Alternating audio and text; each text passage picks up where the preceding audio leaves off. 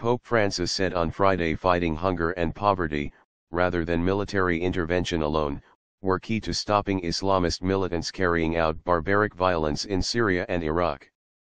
In a speech to Turkey's top cleric, Francis said an extremist and fundamentalist group had subjected entire communities in Turkey's southern neighbors to barbaric violence simply because of their ethnic and religious identity.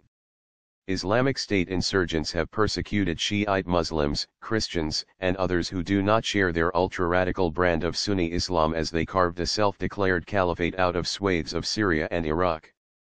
After meeting Turkish President Tayyip Erdogan, the Pope said it was lawful to stop an unjust aggressor but urged a concerted commitment to devote resources not to weaponry, but to the other noble battles worthy of man, the fight against hunger and sickness. The leader of the world's 1.2 billion Catholics called for interreligious dialogue to end of all forms of fundamentalism and terrorism, and stressed the importance of freedom of religion and of expression. It is essential that all citizens, Muslim, Jewish and Christian, both in the provision and practice of the law, enjoy the same rights and respect the same duties, he said.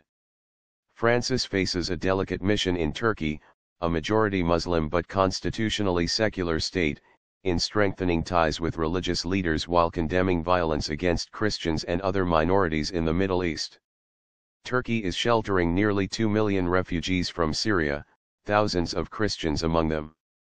Christians made up around 10% of Syria's 22 million population before its civil war began in 2011, while Iraq's Christian population has fallen by nearly 70% since the start of its 2003 war.